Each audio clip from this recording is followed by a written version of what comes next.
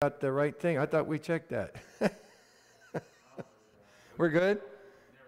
Here we go. Amen. We should be good. Praise the Lord. You can always remove the beginning and the end in the middle.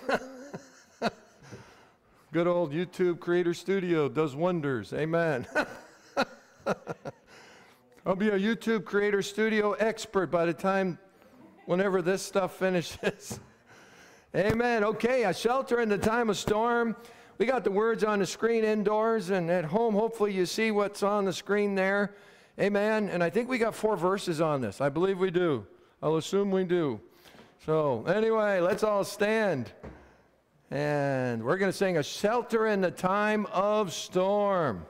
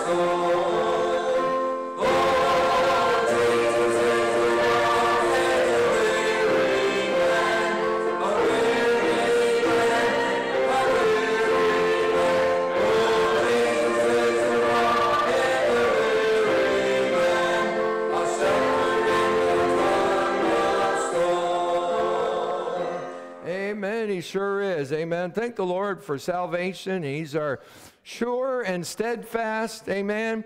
He's our hope. Amen. Thank the Lord for that. And number 7, I gave my life for thee. Again, all the questions that are asked in the song that Francis Havergal wrote, and just to think about, let it work in your heart tonight as we sing this song. We'll sing 4 verses of I Gave My Life for Thee.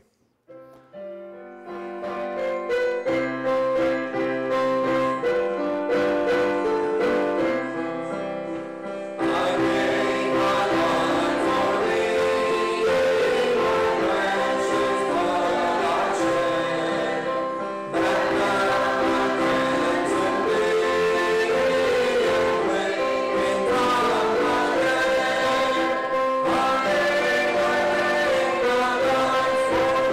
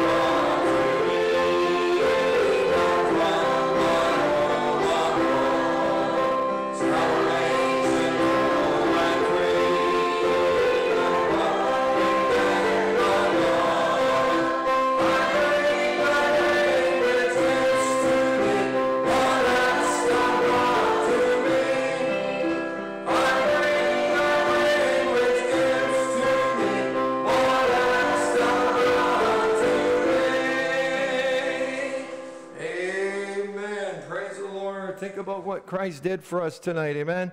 Amen. Okay, we're going to get into our study tonight. This is part 2 of the concept of hell. We're in Luke 16, but we're not going to go there right away. We're going to go over to Revelation 21. Revelation 21.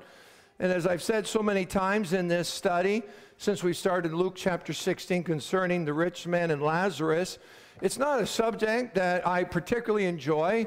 This is a very sobering, how can I say it, doctrine in the Bible.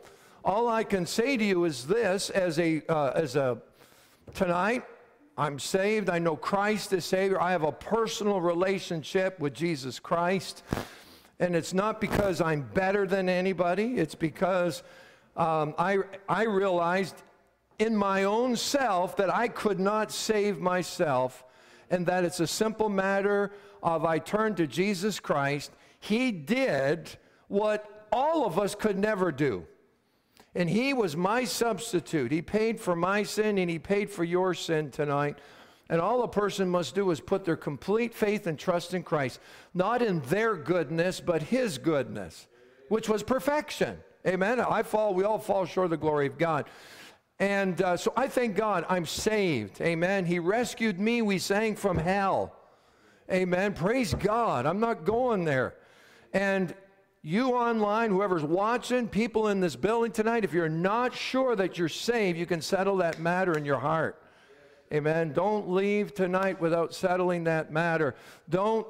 Listen, when this message is done and you're not sure of where your eternal destiny is, you say, well, I think I'm saved, or I think I'm going to heaven. No. It's a no so, for sure so.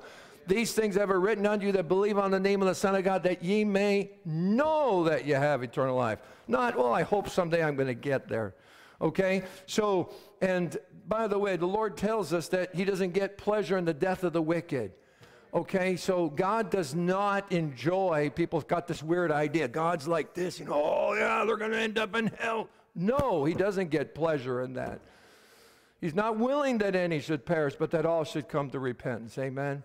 He wants people to be saved. He wants them to come unto me. Amen?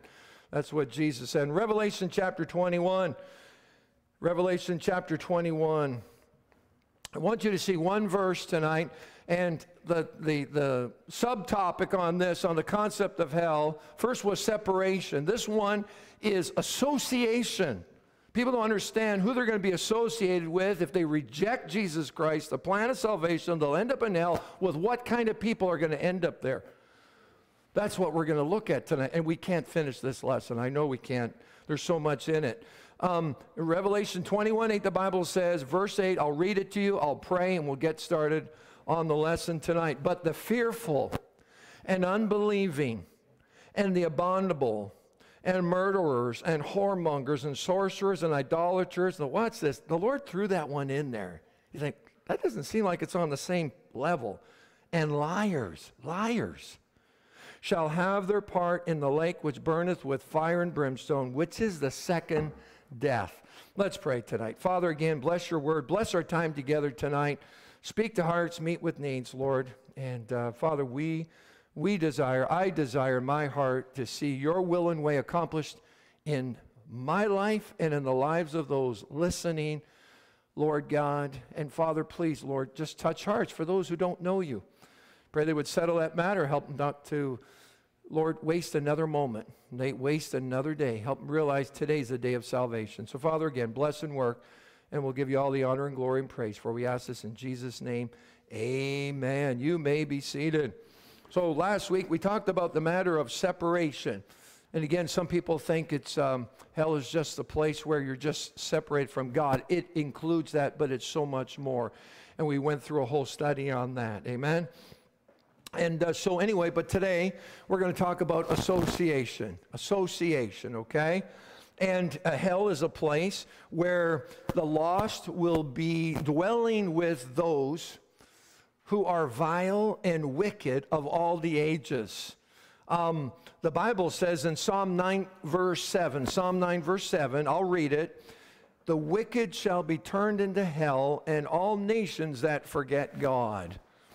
You know, and again, as I've just said, preface before we prayed, before I read the passage, it's God's not willing any should perish. And God doesn't get pleasure in the death of the wicked. Amen? And so what we have here, again, is with all of this, is the fact that there is going to be an association with people that you would think, maybe here, I would never want to be associated with those. But if you don't know Christ, if you have not personally received Jesus Christ as your Savior, you're going to spend an eternity with many different types of people in that place called hell. And we've already read in verse 8 of Revelation 21, he mentions a bunch of those things, and we're going to look at those things, some of them today and in the week or so to come. So when you study the Bible, you'll find that there's at least, and there's probably more, but just for summary's sake, about 16, how can I say it, categories of vile people that will be inhabitants of hell. And the Bible mentions these. And so with that all said, let's get to the first one here. And of course, the Bible, the first one we'll mention is Satan. Satan. Otherwise, many other names. He's the dragon. He's that old serpent.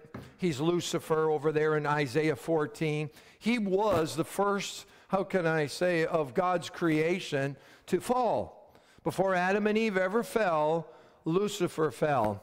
And why did Lucifer fall? He had pride. He wanted to be in the place of God, Isaiah 14 tells us. You know, he wanted to take God's place. You know, we live in a society tonight where people desire to be worshiped. That's the kind of world we're living in today. It's about loving self and worshiping self. We have some of that in our society, in our world tonight. And Satan was the first one. He was lifted with pride.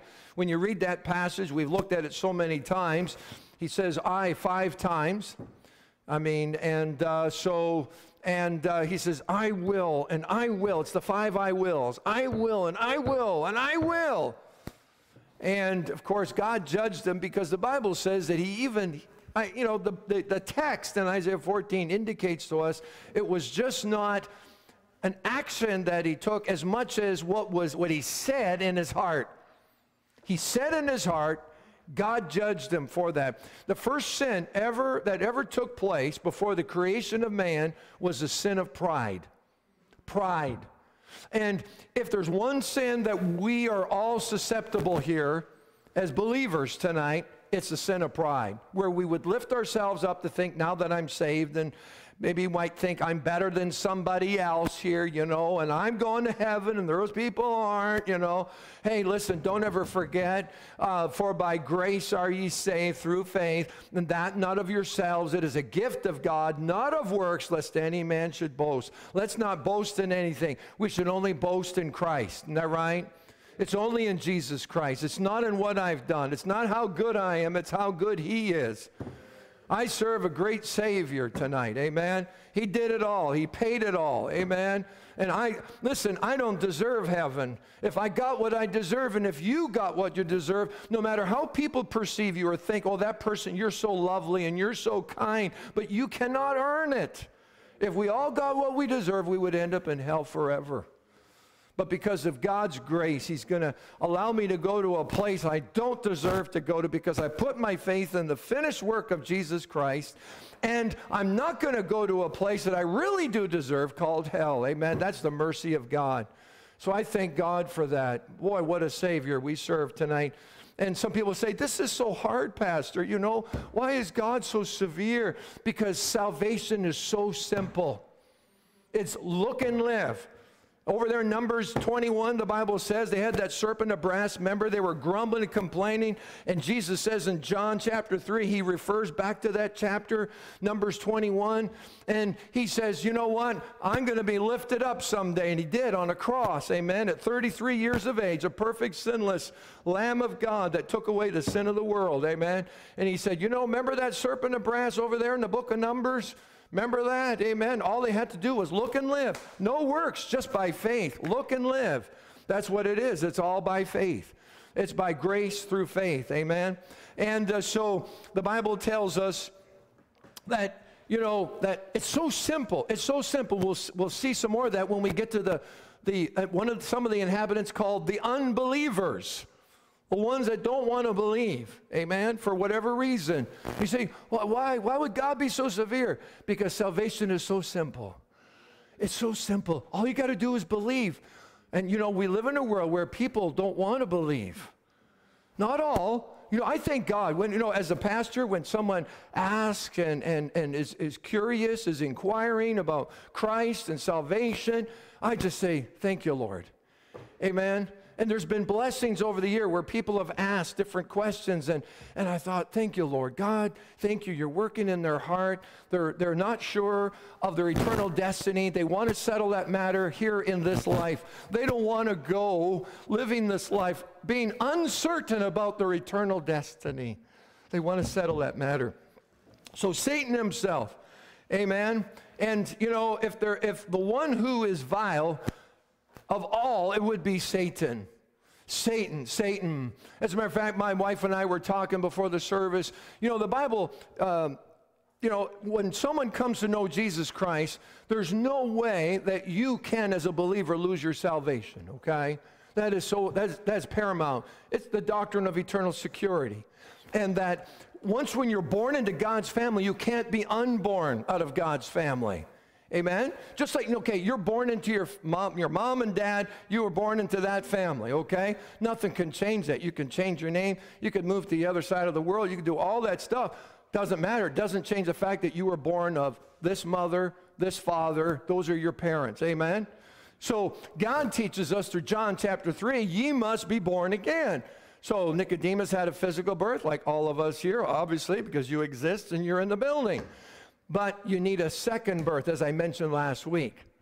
Amen? You need that second birth, because we talked about the second death last week. We mentioned that, and you need to go back to that message last week. And so you need to be born again. And once when you're born again into God's family, you are a child of God by faith. Nothing can change that transaction. You cannot lose it. You say, well, what about those people that say that they're saved, their profession? You know, they profess salvation, but yet I look at their life and I don't. And that's going to bug your mind until time Jesus comes back. Because the bottom line is you don't know for sure. But at the same time, I look at those people and I might say to them, hey, you know, inquire about their salvation. Tell me, what is this? You know, do you know the Lord? And tell me, give me your testimony. How did you come to know the Lord? Amen? And I'm probably more desirous for people to know that people are saved than some of the people that are maybe not really inquiring about it. Because I want to know for sure, and I want to make sure they know Christ. Not that I make them do something they're not willing to do, but I want them to desire to know Christ. Amen? And so we have a quandary where we think, wow, this person, you know, what's going on? But you got to remember, Hebrews 12 talks about being chastened by God. How would that ever take place if, you know, just like your children, our children, when we were raising our kids, were they perfect? No. Did we have problems? Yeah. We had struggles? Yeah. We all do as parents. You're raising your kids, amen? But, so are they still your kids? Yes. We're not justifying sin. We're not endorsing sin. We're not condoning sin. We're just saying kids are kids and they fall, and as parents, we need to help them and teach them and train them in the way that they should go. Amen? Proverbs 22:6. And we need to do that. And but they do fall. So do you. Amen? We do fall. Why do we fall, Pastor? Because you still have flesh. You still have this flesh. This is the only part Romans 8 says we're waiting for the redemption, to wit, our bodies. This is the last thing that needs to be redeemed. The spirit and the soul, they're good. Amen? But the body isn't yet. But as we allow Christ in us to work out our salvation, that's Ephesians chapter 2, verse 10, amen? It's the working out of what God started on the inside. People will see Christ in us as I preach on Sunday morning. I know about you, I want people to see Christ in me. I don't want them to see Ken Parrott. I want them to see Jesus Christ.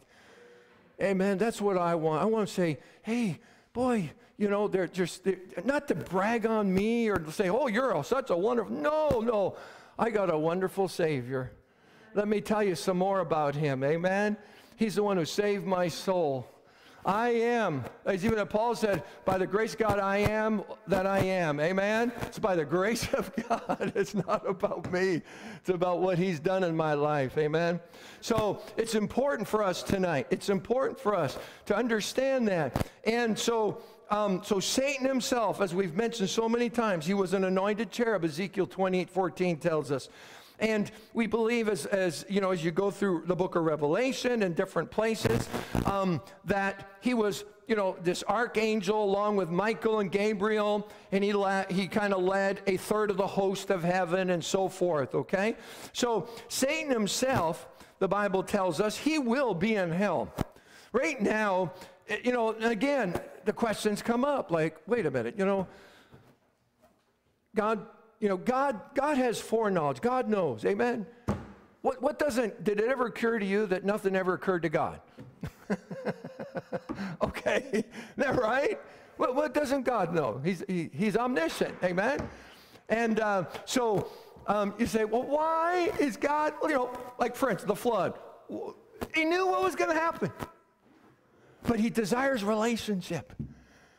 He desires that fellowship and relationship. He wants fellowship with his creation. Amen. That's what he wants. This is God's desire. Amen. And so, God's always reaching out. As we preach so many weeks on patience there on the Sunday morning series of, spiritual growth there, God is so patient. He's so long suffering. He is a lot more patient, many, many times more patient than I'll ever be as pastor. And a pastor is supposed to be more patient even than those in the congregation. Should be. As a shepherd, you got to reach out to people. The wind just closed the door. Amen. Did I wake you up? You can open it up, put a book on, or do something. I don't know. Anyway, let the air flow in here. God is so patient. God is patient. So remember we talked about patience? So, we got to be, our trying of our faith, worketh patience with people and with God. And sometimes you just got to recognize that you can't control. There's nothing to control here. There's no steering wheel in life in certain times in your life. There's no dashboard to touch anything. It's like you got to trust God. You just got to trust God. You do all that you can, but then there's times where you just got to, God, I just want to take control. And God says, let go. Let go of this thing and trust me. You do your part, you got to trust God with the rest. Amen? So anyway, so Satan himself, he'll be there. And Satan was, of course, one of those anointed ones. And so, but he's going to be there forever. He is going to be in this place called hell forever. His ultimate destination. The Bible says right now in 1 Peter 5:8, he's seeking whom he may devour right now. And as I was about to say, he can't take your soul because you're eternally secure, but he could surely wreak havoc with this, the mind. Get you to wander in this mind of yours. Amen? And the devil's goal with Christians, he wants to kill, he wants to destroy. We read that in John 10. We read all that. Amen? He still wants to do it, but he can't take your soul away. It's the Lord's. It's the Lord's. If you're saved, you're in God's hands. Amen? You're in God's hands. But what he wants to do is make you ineffective for God. He doesn't want you to be effective for the Lord. He wants you just to spin your wheels, waste your life. It's what he wants Christians to do. Amen? He can't take you to hell, but he just wants you to waste your life. That's all. And one of the ways he's going to do this is just the mind. Amen? It's the mind. Casting, these imaginations, you got to, God help me, God. Lord, Hebrews 12:1 and 2, Lord, your word says that I'm supposed to have the renewing of my mind. Lord, I want this. God, help me with this. God, help me get these thoughts out of my mind. God, I need your help. Amen? That's what we need. You got to ask God for help. And through that, and again, we need to help ourselves by be careful what we allow in here. As I've even said on Sunday morning, I remember, like I said, back in the 70s, 80s, computers were still just getting out, Bill Gates, all that stuff. Garbage in, garbage out. Garbage information into the computer. Your information coming out and reports is going to be, so God says, guard this. Do you really need to, are you sure you should watch that? Are you sure you should listen to that? It's going to affect your mind. And I've said so many times during this whole ordeal here with COVID and all that, it's really been mental and emotional. Not to say there's no physical aspect of it, because people have died and suffered. We can argue about why they died, whether it was it COVID or wasn't. We can go through down all that mental process, but regardless, they died. I'm not going to be an investigative reporter. I'm a pastor.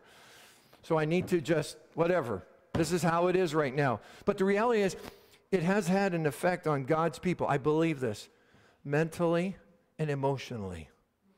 It really has. So I don't know about you, but when someone presented the gospel to me, did I understand, Satan's going to be in hell ultimately forever and ever? No, I wasn't thinking of that. I was thinking, I'm lost. I need Jesus. This guy led me to Christ. He opened the Word of God to me and my mom. And that day, November 18th, 1974, we both received Christ as our Savior. Changed my life. Amen. Boy, I tell you, God just transformed my life. Thank God for that. And you say, so why are we going through this? Because it's in the Bible. Why are we going through this? Because I think as God's people, we need to be right. For those who are saved, watching and here, have you forgotten what you are saved from? You've been saved from this place. Amen? Wow. Thank God you're saved. Can you think about it for now? Do you have family? Do you have friends? Do you have relatives? Do you have coworkers? Do you have neighbors that are not saved, that don't know Christ? Do you care about that? Does it bother you? Amen? It ought to bother us. We ought to have compassion and care and love and show these people the love of God and say, listen. And again, the main thing is, you need to, listen, you're a sinner and you're lost and you need Christ to have complete forgiveness. Even though people in this world will not completely forgive you sometimes. You ever have to deal with that one? Of course, many of us here. Some people will not forgive sometimes. That's hard, isn't it? That's hard to deal with. People won't forgive and let go. Number 2, here's another ultimate inhabitant of hell. His name is the Antichrist. Otherwise known as the beast in the book of Revelation, Revelation 13. There's 2 beasts there. One is the Antichrist, and the other is the false prophet. Okay? And the false prophet is kind of be like a spiritual type leader, so to speak. As a matter of fact, if you do the study in future events, eschatology, you'll find this out, that in the future, are you ready? There's going to be a one-world government, a one-world religion, and a one-world currency. Amen? And, with all this stuff that we just been dealing with, and where you got people saying, I don't want to touch money or anything like that. Don't kid yourself. Cashless society, this is just one little more thing to kind of drive us in that direction. And so things are changing. But don't be so soon troubled or shaken, as even Paul said in 2 Thessalonians. Don't worry, you haven't missed the rapture yet. Okay? Amen. Praise God. So a lot of this stuff will be in full force during the tribulation. But it's not to say that some of this could be taking place in preparation for that. Amen. So the Antichrist, he is exactly, in many respects, the opposite of Christ. So, and this is not original with me, but I got this, and I thought this comparison is just neat. So the Antichrist, amen, he wants to be worshiped. Okay? He is like unto a beast, and Jesus Christ, the Bible says that we're going to be worshiping him in heaven. Amen? And remember Jesus in the wilderness? Remember when he was there with the devil was tempting him and he passed the test? What did the devil want? Worship. He wants worship. Amen? And Jesus, of course, he passed the test. No, amen? Of course not. In heaven, we're going to worship the Lamb.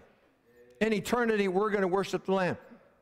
In this tribulation time, the earth and almost all those dwell upon the earth will be worshiping this beast. That's what the Bible says in Revelation 13:12.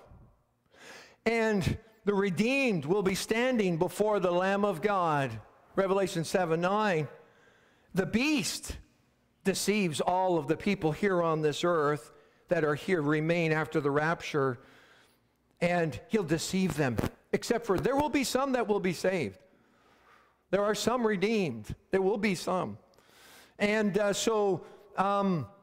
talks about so many different things here. Let's see here. Another one that I found here. Those follow the Lamb will dwell eternally in New Jerusalem. Those who follow the beast shall dwell eternally in the lake of fire. And there's so many, there's opposites. He's an antichrist. He's an antichrist.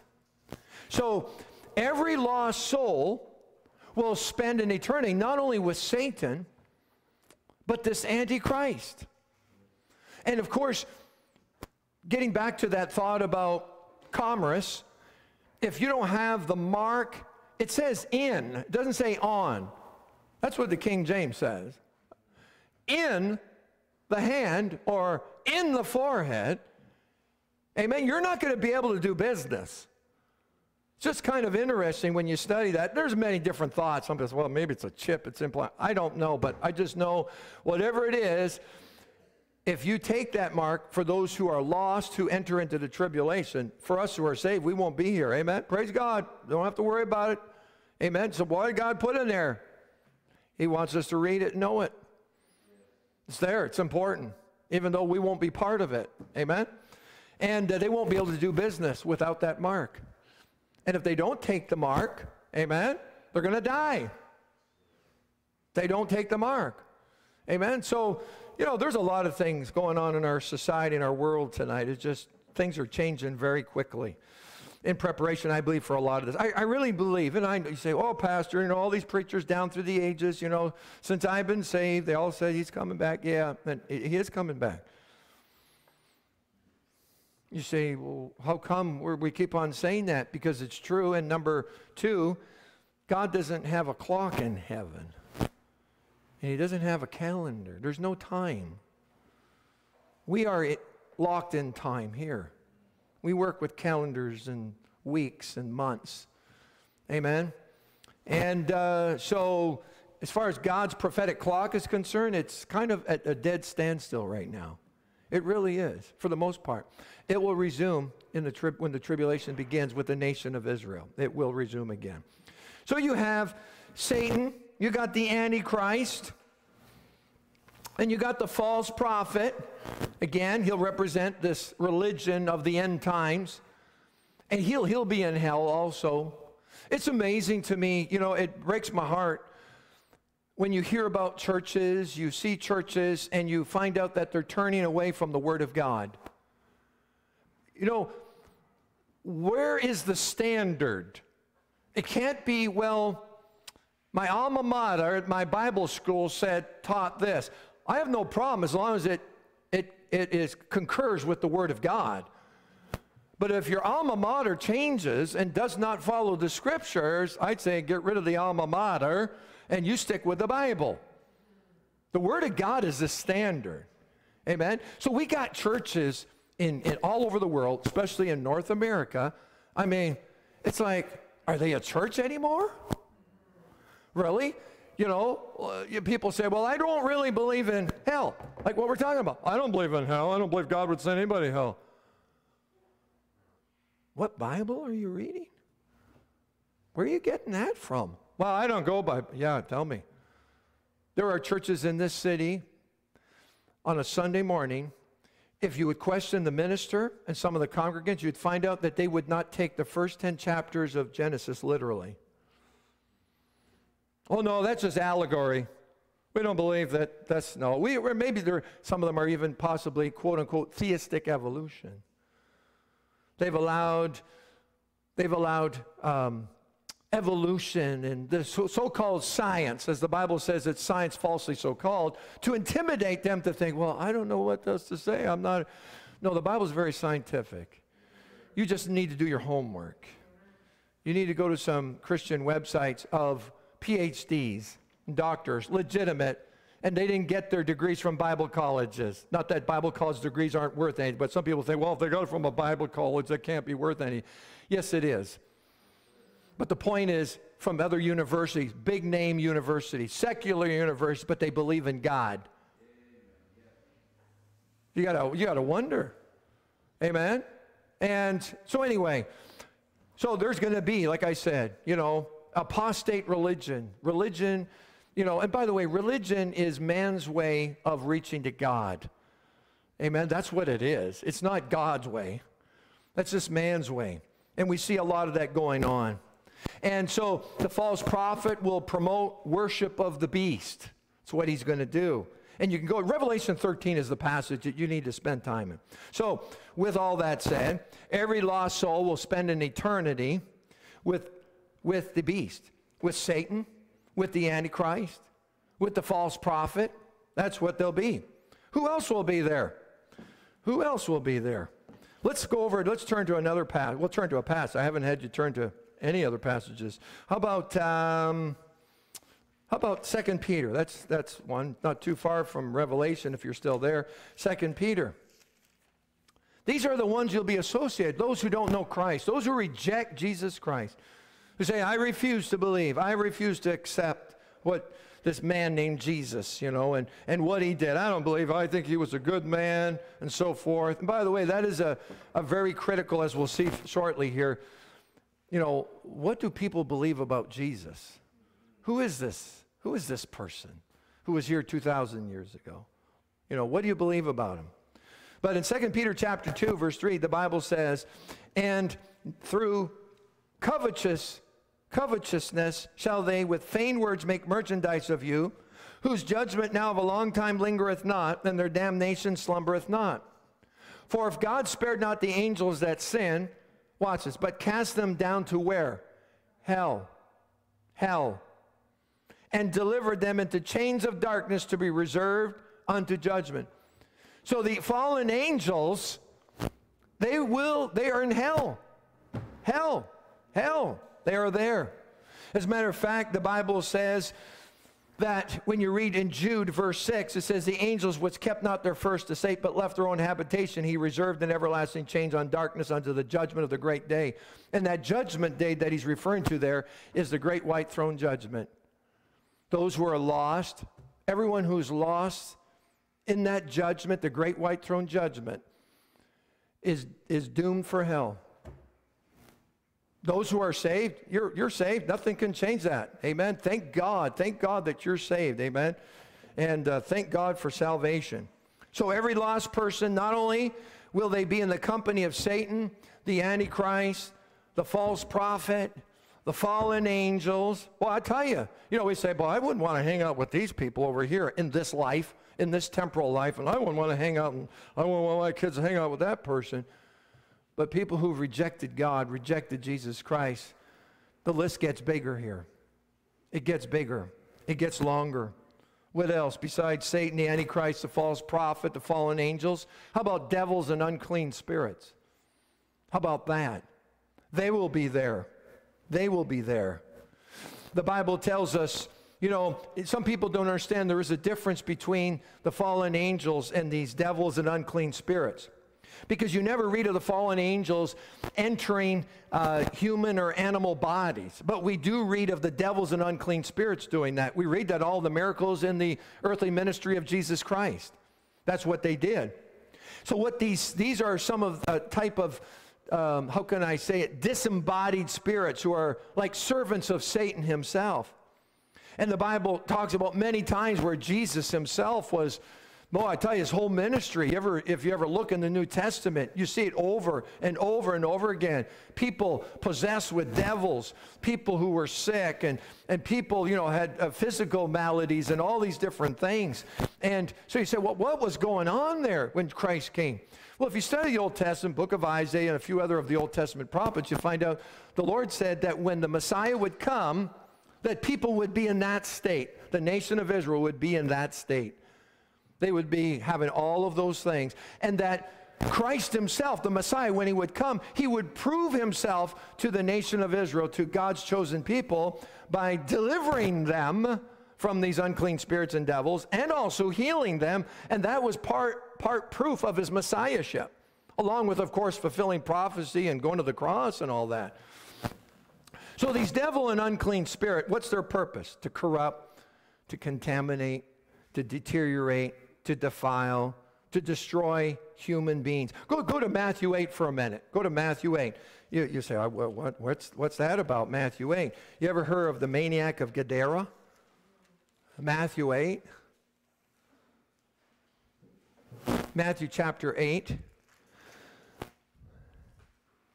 In verse 28, and when he was come to the other side into the country of the Gergesenes, there met him two possessed with devils coming out of the tombs, exceeding fierce, so that no man might pass by that way. And behold, they cried out, saying, what have we to do with thee, Jesus, thou Son of God? It's interesting to know that this maniac who was possessed, that the devils inside knew who Jesus was. They know. People say, well, I don't believe in the devil, or I don't believe in Jesus. The devils believe and tremble, the book of James tells us. The devils believe. Isn't that something, how people could be so ignorant of that? And then he says, watch this. Art thou come hither to torment us before the time? They know that there'd be a time that there'd be torment. Remember, torment is related to that time of hell. Amen. We talked about that, even in Luke 16 passage. And there was a good way off from them a herd of many swine feeding, and so the devils besought him, saying, if thou cast us out, suffer us to go away into the herd of the swine. And he said unto him, go. And when they were come out, they went into the herd of swine, and behold, the whole herd of swine ran violently down a steep place in the sea and perished in the waters. And they that kept them fled and went on their way into the city and told everything that was befallen to the possessed of the devils.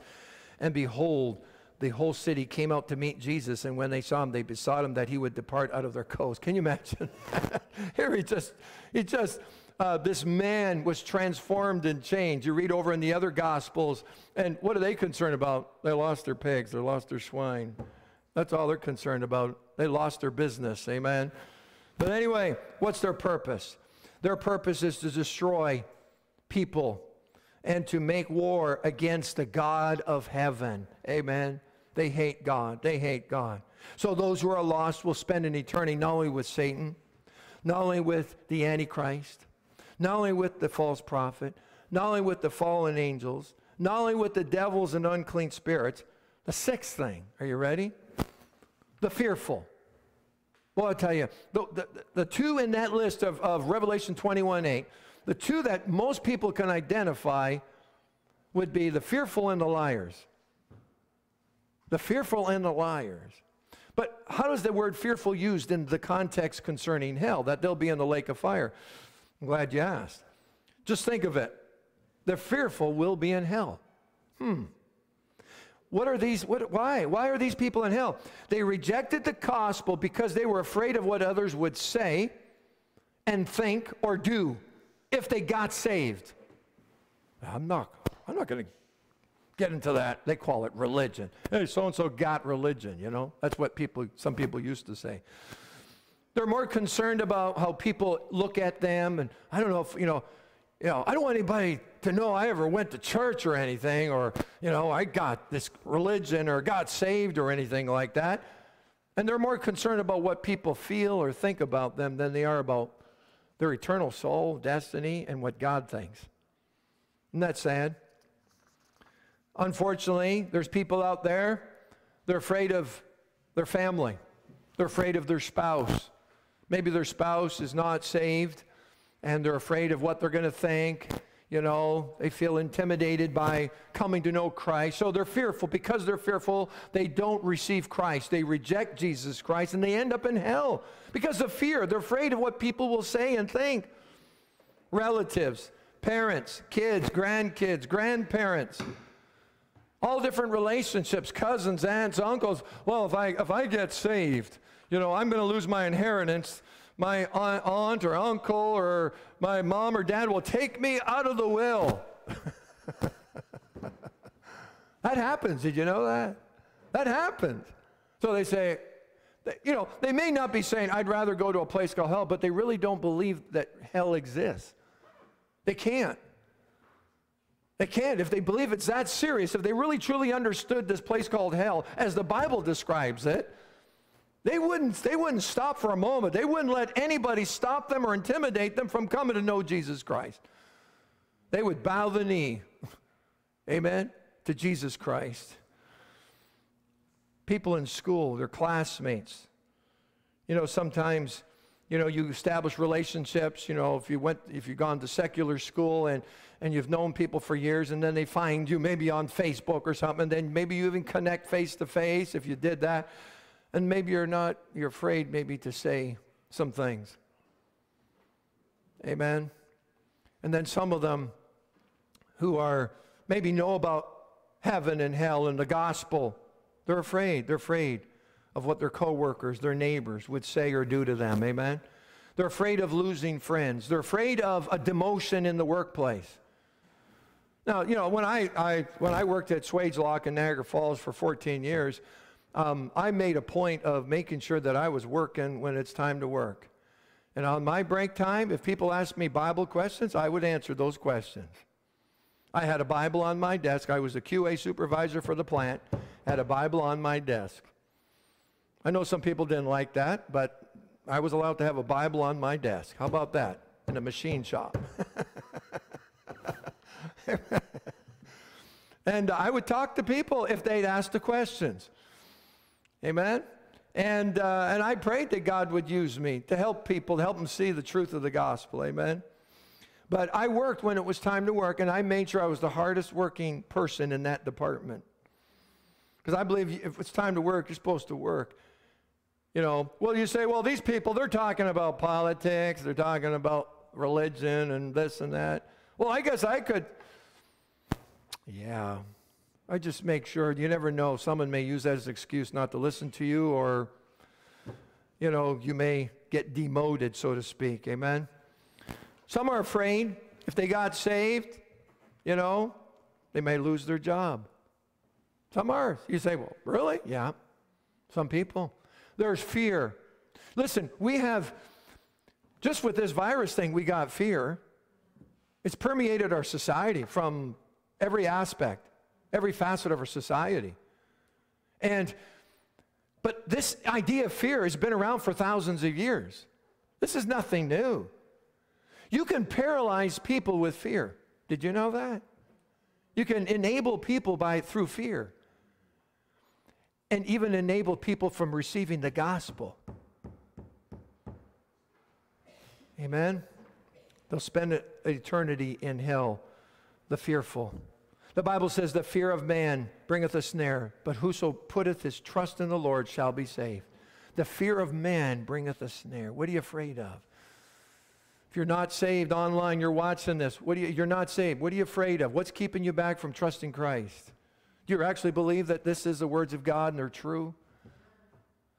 You know what? I don't have to go to Snopes to check out what the Bible says. But all that stuff online, is it true? I don't know. But I know this is truth right here.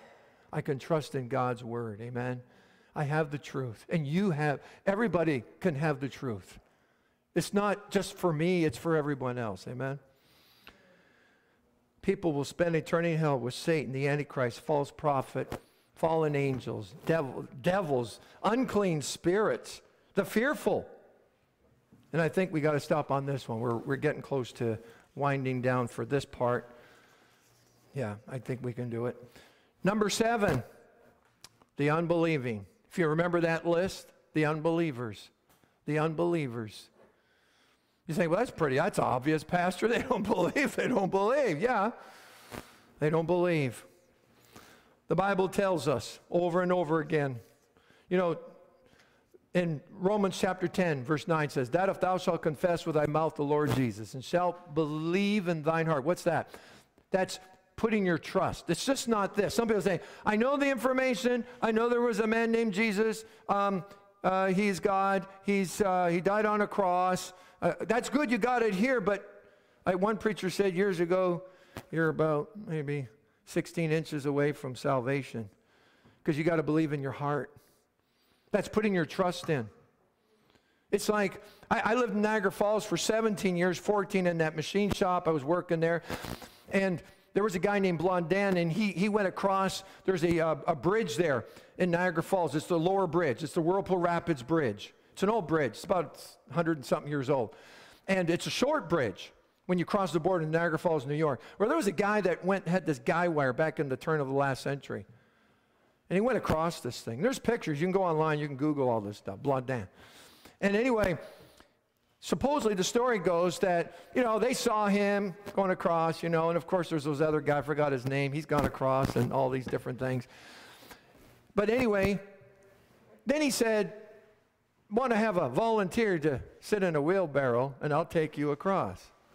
So I use that illustration to define the difference between knowing here, believing here, and actually believing in your heart.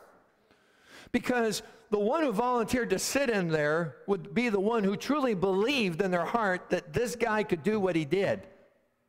And with Christ tonight, the ones who put their complete faith and trust in Jesus Christ for their soul salvation, those are the ones that get saved.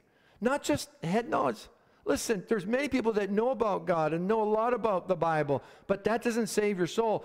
That's a start. You got the head knowledge, but now you must believe in your heart. So he says that if thou shalt confess with thy mouth and shalt believe in thine heart that God hath raised him from the dead, thou shalt be saved. For with the heart man believeth unto righteousness, and with the mouth confession is made to salvation. For the scripture says, whosoever believeth in him shall not be ashamed. Amen. For the Bible says there also, for there is no difference between the Jew and the Greek. Aren't you glad that God says, hey, I don't care who you are. I don't care what your racial background is, what country you're from, but you can come unto me. Amen? Aren't you glad for that? Praise God. And he's the same Lord over all that. He's rich unto all that call upon him. For whosoever shall call upon the name of the Lord shall be saved. He says, I want to save you. What is it? Belief. Believe in your heart. Believe in your heart. Go to John 3, and we got to wrap up. I know we got to wrap up. The unbelievers. I preached a series of messages. I think Brother Don, years ago, he used to remind me of this, because I preached a whole series of messages and talked about, we took the name, the Lord Jesus Christ, we broke it down, and we defined through studying the Lord Jesus Christ, and we kind of come to kind of like an overview in a sense of defining what it means to be saved by understanding the name, Lord Jesus Christ. And he's the only God, he's the only Savior, he does all the saving by himself from start to finish. That was the conclusion we came up to. You remember that, Brother Don? Amen. He's the only God, the only Savior. Amen. He does all the saving all by himself. He doesn't need your help. Amen. From start to finish. Okay? That's Jesus. It's the Lord Jesus Christ. Okay? So John chapter 3, you know, everybody's familiar with, you know, for God so loved the world that he gave his only, everybody knows. But yeah, how many here tonight, I can't see you online, but here in this building tonight, when you first came to know Christ, did someone say, hey, I recommend you read the Gospel of John? Anybody here? Amen. Yes. When I got saved back in the 70s, that was what we were told. Read the Gospel of John. You know what? That will help build your faith. And one of the subjects here is the fact of believing on Jesus and understanding what you did and understanding what Christ did. Amen? And in John chapter 3, verse 12, the Bible says this, if I've told you earthly things and ye believe not, How shall ye believe if I tell you of heavenly things? So Jesus uses the word belief a lot. Skip to verse 15. That whosoever believeth in him should not perish, but have eternal life. And verse 16, we all know, for God so loved the world that he gave his only begotten Son, that whosoever believeth in him should not perish, but have everlasting life. And I like this one, verse 18. How many of you ever had people say, hey, you're condemning me? No, I'm not condemning you. You ever read John chapter 3, verse? I love that verse. Because you know what the Bible says? Oh, you're very condemning. You're condemning me. I'm not condemning you. Watch this. Verse 18, the Bible says, he that believeth on him is not condemned. But he that believeth not is condemned already. You're already condemned if you haven't received Christ. I didn't condemn you. You're already condemned. That's what the Bible says. And then he says, why? Because he hath not believed on the name of the only begotten Son of God. And John 3:36, and I know I got to wrap up here. And he that believeth on the Son hath everlasting life, and he that believeth not the Son of God shall not see life, but the wrath of God abideth on him. Very simple terms. You know, there's a verse, you don't need to turn there. You know, there's a lot of terms in the Bible. Someone did a Flesch-Kincaid readability test on the King James. They found out that they would need a 6th grade education. Now, that was years ago. I don't know what you need today for readability, because I know we've lost a lot of reading comprehension in our society and the public system. We're really suffering bad, where people don't even, I mean, when kids enter in university and the university's got to bring them up to speed because they got problems with math and reading, we got a problem in our society. We used to learn, you know, quote unquote, the 3 R's, you know. Now they're teaching them philosophy, all this other foolishness, pumping in their brains, brainwashing them. But in 1 John 5, I'll just read it to you. Verse 12, he that hath the Son, these are all single syllables. He that hath the Son hath life. He that hath not the Son of God hath not life. All single syllables. You either have the Son or you don't. And if you don't have the Son of God, you're lost without Jesus Christ. And you'll spend eternity in hell with who? That whole list of Satan, Antichrist, false prophet, fallen angels, devils, unclean spirits, fearful, and the unbelievers. Well, you better do something. You can change directions in your life by receiving Christ. And he wants to have a relationship with you. It's not all about heaven and hell, even though that's the eternal destiny. Praise God. You won't be going to hell and you're going to heaven. But what do you do in the meantime? God wants you to have a relationship with him. He wants you to spend time with him in the Word, in prayer. It's not just, well, I'm saying we're going to heaven. That's it. I'm done. No, you're not. That's just the beginning. Now you need to build and grow. Amen. Come join us on Sunday mornings and you'll learn about growing. Amen. You'll learn more about growing. Amen. Listen, let's all stand. We need to close tonight. And we covered 7 of them. I got a few more here. We got a few more to look at. That's the concepts of hell. It's just things that we need to remind ourselves. Amen. And just rejoice in your salvation tonight if you're saved. Amen. Let's pray. Father, thank you again for your word. Thank you for the opportunity we've had to fellowship together, to, God, open your word together, meditate, think upon. I pray, Father, that what was said tonight, people would take and understand, and they would, more importantly, act upon what they've heard. Help us to not be just hearers, but doers also. And we pray for those online, Lord God, that may not be saved. Lord, help them to open their eyes and their heart, especially, Lord God, to the truth of the gospel. Lord, help them to inquire.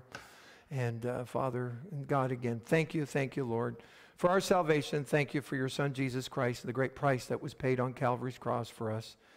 Now, Lord, for those who are here in the building, as we make our way home, just keep us safe, Lord God. Give us safety as we travel the roads, and just bless our rest of our evening. And God, thank you again for your goodness, and we'll thank you and praise you in Jesus' name. Amen. God bless you all. Lord willing, we'll see you again.